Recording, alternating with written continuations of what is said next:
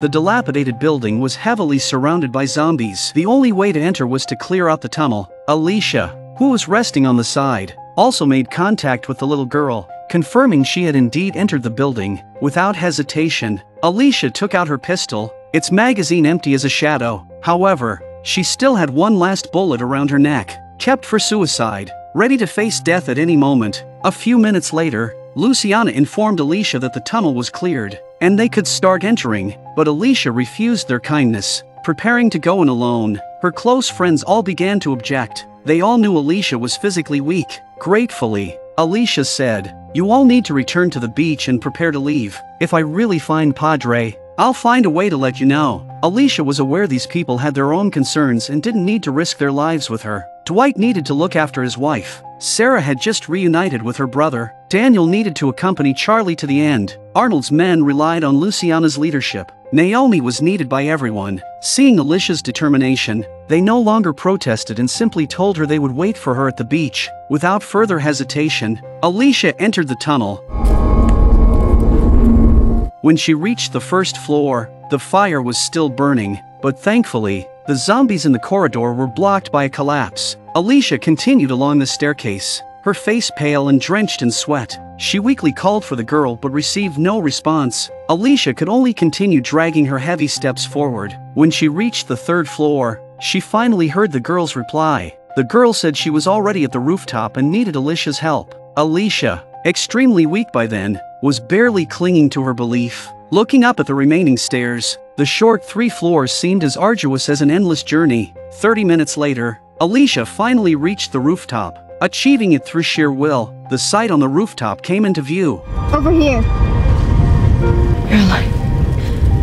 Seeing the girl safe, Alicia breathed a sigh of relief. Then she said to the girl, "I don't want to die. At least not yet. Let's hurry and find your friends." Fortunately, the transmitter was still there, but when Alicia took it down, she was shocked to find it charred and damaged. The glimmer of hope she had just seen was once again stifled in its cradle. The desire to find Padre was shattered again. The girl, however, did not show a negative attitude. She said, "My friend is not outside but inside the building." Alicia sensed something was amiss and asked what her friend's name was.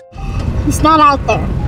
Struck hard by the girl's answer, Alicia's mind was again flooded with Victor's voice. The girl had lured her here for Victor. I was trying to save your life! No! It doesn't make any sense! Alicia. Thinking this, Alicia was about to head downstairs to return to the beach. Luciana and the others were right. She shouldn't have come here. We need to help him. Why? Because he's your family. You don't know what he's capable of! I know everything you do. He can save you. He can save us. No! Alicia began to doubtfully ask, "Have you really been bitten? Do you really know where Padre is? Is there any truth in what you've told me?" The girl finally asked Alicia, "Would you rather die than save him?" Alicia collapsed on the floor, locking eyes with the girl. Then she asked why the girl cared so much about Victor. The girl said, "I am doing this for you." Alicia passed out again. When she next opened her eyes, the girl was gone. She then arrived at the 6th floor, at Victor's apartment. Once again, Alicia saw the little bird, as if guiding her forward. The place was now filled with smoke. Victor lay on the bed, lost in a drunken stupor, mistaking Alicia's voice for a hallucination. Alicia sat on the sofa and told him this was no illusion. Victor finally perked up, urging Alicia to leave quickly. Alicia responded helplessly, "I can't do it anymore. I feel like my life has come to an end." Victor, with sorrow, said, "I'm sorry, Alicia. I wanted to give you everything." But in Alicia's eyes, Victor had not given her anything but rather taken everything from her. Not just because Victor had killed Will, but because too many people had died for Alicia, including her mother, Madison. Her mother's wish was to build a place to help others. Alicia wanted to fulfill her mother's wish, but every time she was about to succeed, Victor would ruin it. However, thinking again, since she was about to die, none of it mattered anymore. I'm so sorry, Alicia. Alicia used all her strength to load her pistol. Victor knew what she was planning. Don't do that. Alicia was in extreme sorrow, not to accompany Victor in death, but to find her own release. She felt too tired, constantly battling the infection in her body, her spirit crushed by repeated dashed hopes. Perhaps death was indeed a release. She felt particularly sorry for those who had died for her and disappointed many who had expectations of her, but she was just too tired, overwhelmed by reality. Yet, as Alicia was about to pull the trigger, an image of her mother Madison appeared in her mind. Tearful as if pained for her daughter, at that moment, the little bird appeared again, wanting to escape through the window. Alicia also hoped the bird could leave, giving her a sense of release, as if she was the bird unwilling to be trapped. In the end, Alicia put down the gun. There's certain things you always remember about your kids. My daughter, she just decided that bird was going to live. Then she walked to the window and gently lifted the little bird. She lived because my kids didn't give up on her. As a child, her brother and she saved a little bird and named it Amina. Alicia thought that perhaps the last thing she would do in her life was to help the little bird escape its trap. But Alicia was too weak to break the window. No matter how many times she knocked, there was no response. At that moment, the little girl appeared again and broke the window. They looked at each other for a few seconds before sending the bird out the window and watching it fly into the sky. Alicia asked her why she came back, and the girl took off her mask and said it was because she didn't want to leave her behind. Alicia couldn't believe it. She didn't understand what was happening. The girl looked just like Alicia when she was young, that sunny and positive little girl. It turned out that all of this was really just her hallucination, but Alicia still asked why she was guided here. The girl replies that deep down you know what it is, and the tapes your mother left behind tell you why. The girl went on to say that what you just said to Victor was wrong. Their mother's death wasn't to let her build these survival bases. She chose to sacrifice herself to let you live better. The girl showed her arm again and said that she was really bitten and had indeed survived.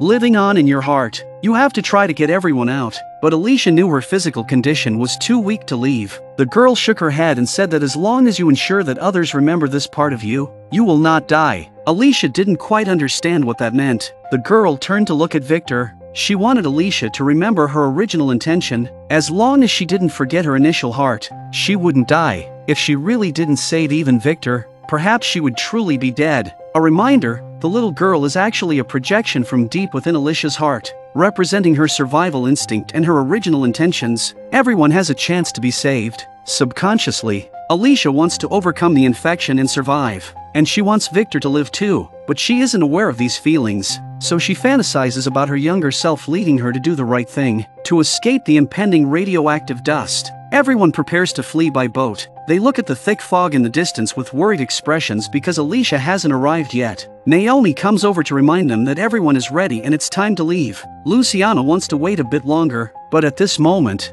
the greater good must prevail. Everyone in, we're shoving off! Hearing Luciana's order, there's a sense of melancholy among the people, as Alicia's absence is a lingering regret. But at that moment, others seem to see a glimmer of hope. We need help. Alicia, where are you? Alicia weakly says she's in the armored vehicle and can't move anymore. And of course, she's brought Victor along. Victor has never had real friends in his life. He only considered Madison's family as his own, because they never gave up on him when he fell into the abyss. When Alicia wakes up again, she's already on the beach. Grace says the readings are going up. The zombie horde must be burning now, and they need to leave quickly. Alicia hurriedly asks if there's any news of Morgan. Grace explains that they've made contact with him. He hasn't reached shore yet, but there's no radiation where he is. Grace then hands the walkie-talkie to Alicia to talk with Morgan. Soon, Morgan's voice comes through, and Alicia says she's sorry for letting him down. Morgan says that everyone being alive is what's most important, and he also feels that what she said might be right. He's received some information on the radio, possibly about Padre. Maybe it really exists, and they need to find it. Alicia is also a bit excited inside, as she was the only one who truly believed in Padre before. Then she tells Morgan that no matter what happens to her, he shouldn't fight alone. She doesn't want Morgan to carry everything like she does. Morgan understands that Alicia is worried about her condition and can only comfort her that it will get better. But soon the communication cuts off again. Time is pressing, and everyone is quickly preparing to leave. Charlie steps forward. Both sisters have become like this. They're both sorry for not being there when the other needed help the most. In season 4, Charlie's dream was to go to the beach once, and Alicia wanted to take her but got delayed. They exchange a farewell, knowing that with so many boats, they might get lost along the way. Daniel also comes to say goodbye to Alicia. He says he wasn't with his daughter to the end, but he will always be by Charlie's side. I will see you again. Hearing Daniel's words, Alicia's tears can't be held back. Sherry and Dwight also thank Alicia, grateful for her accepting them initially. Alicia nods gently. Luciana also comes to say goodbye, saying if it weren't for needing to take care of them, she would be on Alicia's boat taking care of her, but Alicia refuses. She believes she could die at any moment and turn into a zombie, potentially harming others. Being alone is the safest option for her. At this moment, Victor, holding supplies, insists on accompanying Alicia even if it means being bitten by her as a zombie. Alicia firmly refuses and gets off the boat. Victor, realizing what she intends to do, shouts for her not to go. Alicia says she doesn't know how long it will be before she turns or how much longer she can live. Many people have heard her message and are heading to the building. She wants to stop them. You have to go. I'm not gonna go. You have to go. I'm not gonna go. You have to go. Finally, after much persuasion from Alicia, Victor reluctantly agrees to leave. Victor, I didn't just save you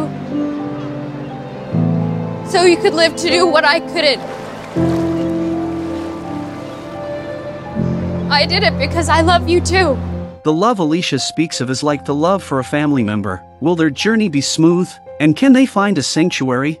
Alicia eventually collapses on the beach again. When she wakes up, the sky is still clear, and the little bird is beside her. No boats are seen on the lake. She feels different now, no longer feverish, just thirsty. The girl appears again, and Alicia doesn't understand why she's here again. The girl shows her arm, the scar is gone, and she asks Alicia how she feels now. Alicia takes a moment to feel her body, which hasn't felt this light in a long time. This episode is Alicia's self-redemption. The little girl and the bird are her hallucinations. Alicia verbally refuses to save Victor, but Victor has become an important part of her life. Like family, according to Alicia's original intention, everyone has a chance to be saved. Just like the little bird, if Alicia gives up on Victor, then she is no longer the real Alicia. The little girl can be seen as a manifestation of her innermost thoughts or as Alicia's original intention guiding her to do the right thing. As for how Alicia's infection suddenly improves, I believe that since Alicia was bitten by a zombie and started to have a fever,